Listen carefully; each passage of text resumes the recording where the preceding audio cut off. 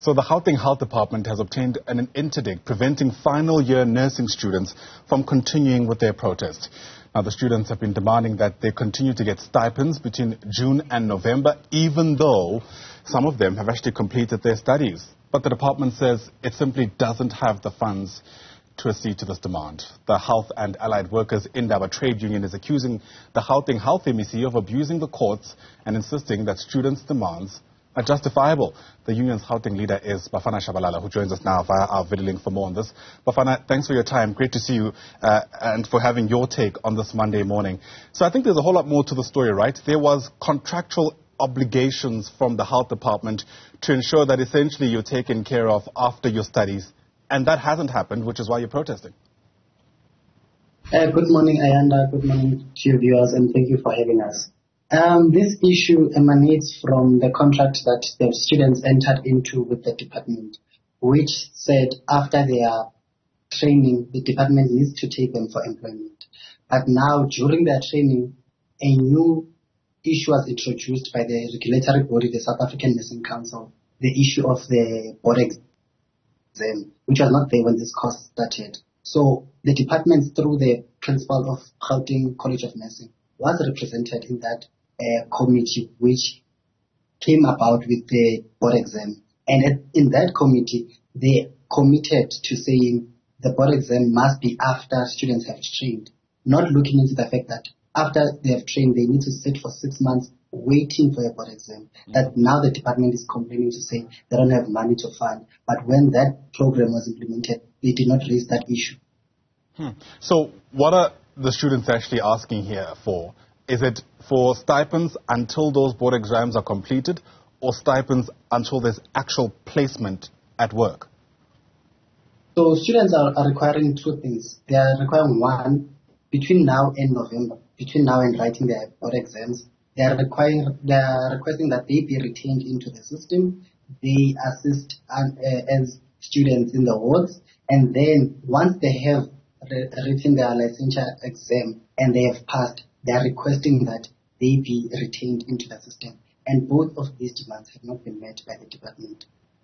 And, of course, that's resulted in the protests that we see take place. But I'm sure there must have been some kind of attempt to engage the department about this.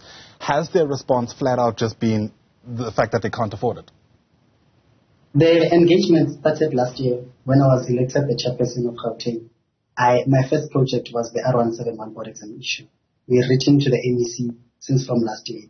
We marched in March 27 to the MEC's office. We delivered a memorandum of demands. We've had several meetings now that the course is coming to an end, and all those engagements have been fruitless because the department is sending delegates to these meetings, delegates who come and say they cannot make decisions for the department. The person who can make the decision is the MEC, and the MEC is nowhere to be found. Of course, I'm no legal expert, but it sounds to me that this is something that you possibly could take to court as students yourselves. I mean, if you believe there was a very clear breach of contractual agreements on the part of the department, that's something I think a court of law would be willing to hear. Is that an option for you? Yes, that is an option. Now that the department has chosen to abuse the court and use money, with expenditure on legal expenses, we have also engaged our legal team. We have on our decks, the legal team is working on taking the department to court. Yeah. Of course, that's not the only point of contention. There's also a disagreement around how much this would actually cost the department itself.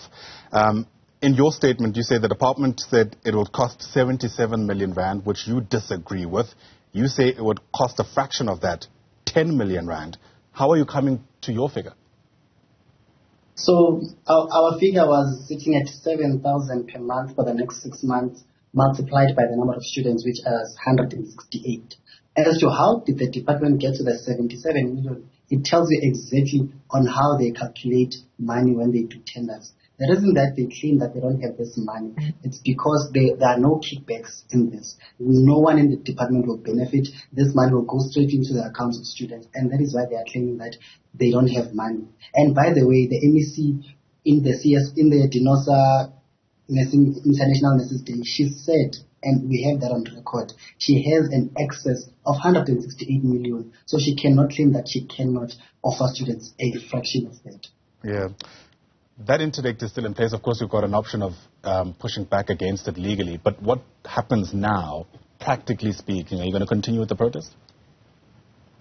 We've said to students, no retreat, no surrender. We are definitely going to fight this. We are going to fight this in the streets. We are going to fight this in the court of law. And above and beyond this, we are going to fight this government in 2024. 2024 is definitely our 1994. And as the youth, we need to stand up and vote for transformation.